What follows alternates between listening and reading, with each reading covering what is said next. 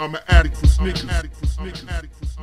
What's good? Back up in the building. It's your boy DJ Delz. You're now tuned to youtube.com/the sneaker addict. As you can see in my hand, I got a pair of Patrick Ewings. These are not that bad pair that I had. I got rid of those. I gave those away. I did not want those shoes.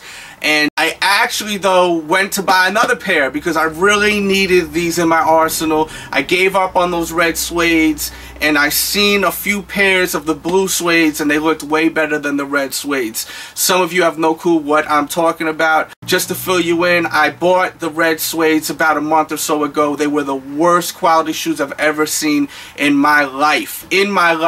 I contacted Ewing brand, and I contacted where I got them from. Ewing brand was like, we'll send you a new fresh pair. The company I ordered them from was like, the pair is going to be flawless. They sent me the pair after I returned that pair. The shoe was worse than the first pair. I felt absolutely disrespected by Ewing brand because I contacted Ewing brand direct, and I felt so disrespected from Ewing brand because when I contacted them, they said that they were going to send me a fresh pair. It was going to be perfect, flawless. They knew that I was going to be reviewing it. It was all good.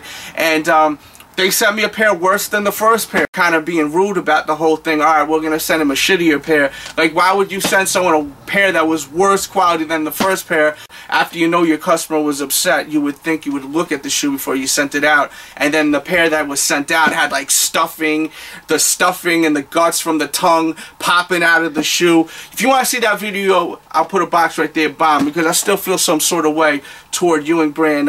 They really treated me as a customer like crap, and I really just wanted this shoe just because I'm a fan of, you know, Patrick Ewing from back in the days. Like, I grew up in that era. And regardless, man, the staff at Ewing brand may be some way, but you know what I mean, I'm still a fan of this shoe, and I still need to get my fresh pair. So I attempted to get this shoe again. I checked them out before I did this video because I wasn't even gonna do this video. I was just gonna return them if they were gonna look like crap. If you don't like the way a sneaker quality is, instead of just complaining about it, get rid of the shoe. Just return the shoe. You know what I mean? Everyone complains about the quality of a shoe, and then they get the shoe and they just keep it. Like, don't keep the shoe. If the quality's bad, return the shoe. We, as people that love shoes, need to not pick up the shoe. If the quality's whack, don't buy the shoe. You know what I mean? But I wanted to give this shoe another chance because I need this shoe in my life. And I'm glad I did because I'm actually very happy with the quality of this shoe. So let's get into a review. Get into the review. Box head, till you go with the box. You see Ewing slamming it in. Bong. You see you got the paper there. Here's the tag that was on the shoe. There's the keychain, 33, and his signature. And then the most important part, let me put this back. This place is a mess. I got boats, shoes, more shoes. This place is a disaster. I gotta clean up. Papa Delz is coming to my house, so I gotta get the house ready. Gotta move these shoes. He's gonna be staying in this room right here. Because this right here where I shoot these videos is a guest room in one of my houses. So I gotta get ready for Papa Delz. I should have some new episodes of Papa Delz too for all the Papa Delz fans. So be on the lookout for that. But get into the review. So yeah, so let's get into the review of the shoe. Right off the bat, you've got this blue suede. Very nice quality. They definitely stepped the quality up versus the red pair that I had. The red pair sucked. It was so bad.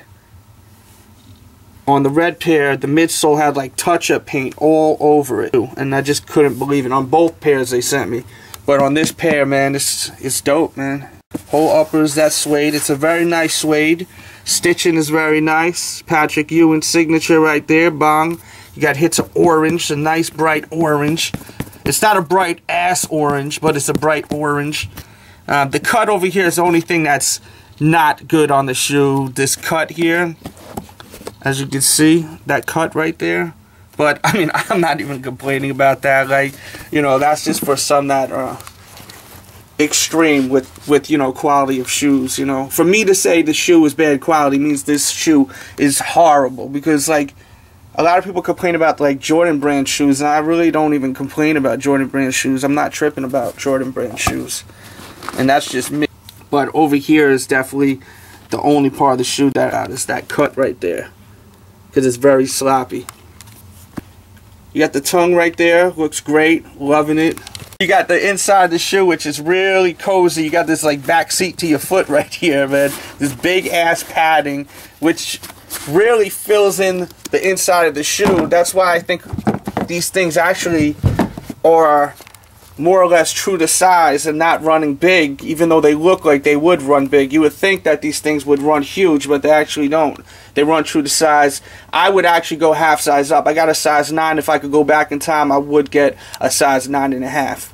So just some advice right there. But I think the main reason is because of this big back seat. That's what we call it. That's what I'm calling this, the back seat right here. There's the back 33 on this strap right here, and then you got Ewing stitched in on the back real nice. Let me show you what these look like on feet though, and we'll be right back. Alright, so here's what they look like on feet. Leave your comments in the box. Let me know what you guys think of these Ewing 33 highs, the blue suedes. Just giving you some different angles. Hit the thumbs up button if you love what I'm doing. Make sure to check out my blog, thesneakeraddict.com, morning, noon, and night. Like clockwork, that's my online sneaker blog to let you know about release dates, upcoming shoes, unreleased shoes. You want to get your sneaker news on, go to my blog, morning, noon, and night, like clockwork, thesneakeraddict.com. Shout out to the fans, shout out to all the supporters out there. And you already know how we got to do it. Gotta hit you with that infamous burp, burp, burp, burp, burp, burp, burp, bird's eye view. View, view, view, view. Alright, so there you go. There's your review on the blue suede 33 high Ewing athletic sneaker. Leave your comment in the box. Let me know what you think about these shoes right here. Hit the thumbs up button if you love what I'm doing. Make sure to check out my blog, thesneakeraddict.com, morning, noon, and night, like clockwork. Make sure to check out my top 25 sneakers of 2012 also. I will put a box right there, bong, to watch that video. Check out my blog, thesneakeraddict.com, morning, noon, and night, like clockwork. Hit the thumbs up button if you love what I'm doing. And with that said, I'll be back really soon.